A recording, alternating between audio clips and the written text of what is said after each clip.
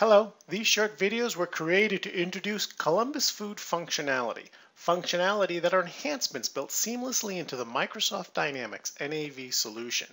Using examples, we'll highlight key Columbus Food functionality that is being used by the baking industry today. For many years, Columbus has worked with various types of bakeries and their product lines. Columbus has the solution, experience, and support to meet bakeries' unique ERP system challenges. This specific video highlights Columbus Foods' recipes, batch scheduling, and production recording and reporting. The key topics will be intermediate recipes and finished goods packaging, intermediates batch planning for production, and actual production reporting. Let's start by looking at Columbus's recipes.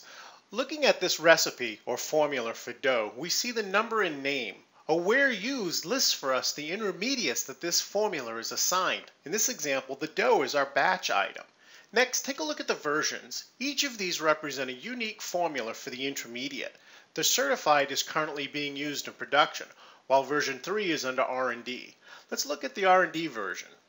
The General Fast tab maintains base information about the version. The start date and status of a version can change as often as needed. Lines Fast tab maintains the input data, the actual recipes and possibly instructions themselves.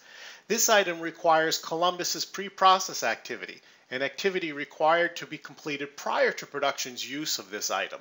Defrosting, mixing, measuring are other examples.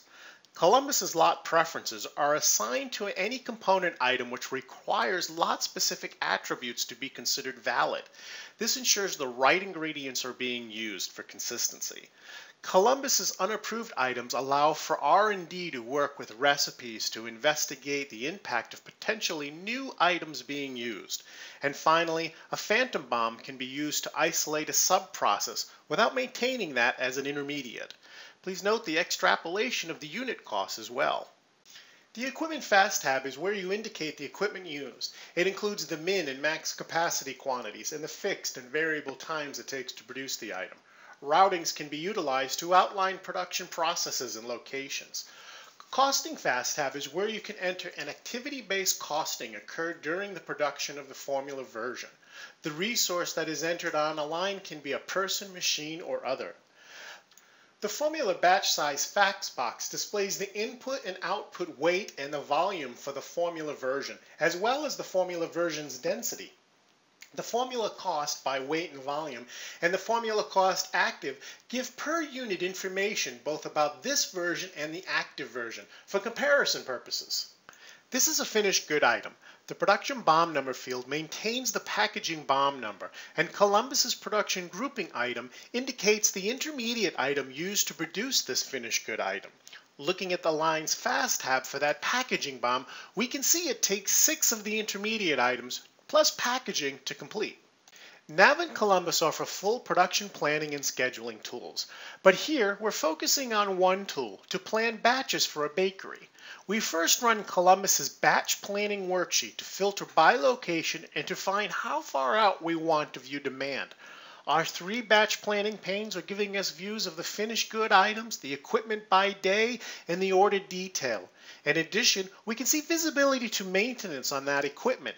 This is possible because Columbus has fully integrated a maintenance manual granule built right into NAV. Next, we start planning.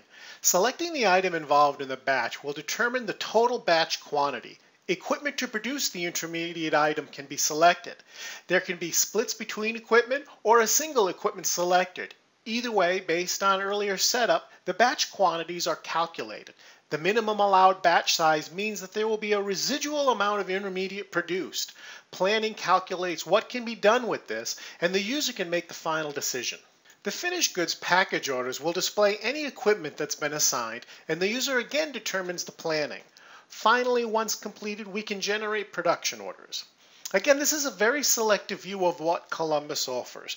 Bakeries that produce in batches need an ERP solution that allows them to produce multiple products from a single item, dough in this example, including regrind items, toppings, and scaling yields up and down based on batch sizes or ingredients. Our final topic is production reporting. During or following the production process, reporting takes place. Columbus's experience working with bakeries is extensive, from a paper-driven, after-the-fact process to full real-time consumption and output postings, including integrations to key equipments like scales and label makers. Working with any method, Columbus offers a tool called batch reporting. This tool gives the baker a view of any previously posted production activity, allowing for entry and correcting postings. We've entered in the production order number, and the system has pulled up our intermediate and packaging production orders. There are 3 panes, with the first showing production orders. The output pane is where we can assign lot numbers and enter quantities. Reviewing or entering quantities on the consumption pane gives over and under quantity variances. Selecting a lot that does not conform to lot preferences will require confirmation. We'll repeat this process for the second batch, so I'll go faster. At posting, we have the system telling us that one of the item lots has a lot status equal to scrap, a status that does not allow us to consume. So we'll switch to the correct item lot, and the posting process is completed. Next, we post the output and consumption for the 2 baked finished good items, recording output. Our first finished good item is an exact weight, so the system calculates the alternate weight for us. Compare that to the second finished good item, which is a catch weight item. So we must enter the weight of the 68 cases. On purpose, we enter a weight outside the 10% tolerance setup, and the system alerts us. This helps to maintain data integrity. For consumption, we need to consume the intermediate item by selecting the correct lot. We repeat this for the second consumption, this time selecting multiple lots. This maintains the lot tracking integrity required for a bakery. Finally, we'll add an additional third line for the packaging item. We do this to indicate that a quantity was scrapped. This improves our yields and costing accuracy. Our final posting message is that we haven't consumed all the anticipated quantity, again, maintaining data integrity. Columbus offers yields and costing by pound reporting out of the box with the system. A note, while not shown here, co-byproduct formulas and item processes are part of Columbus Food Granules. If either of these are important, please let us know. That completes this overview video. We anticipate you may have more questions, and we welcome the chance to discuss further your business needs.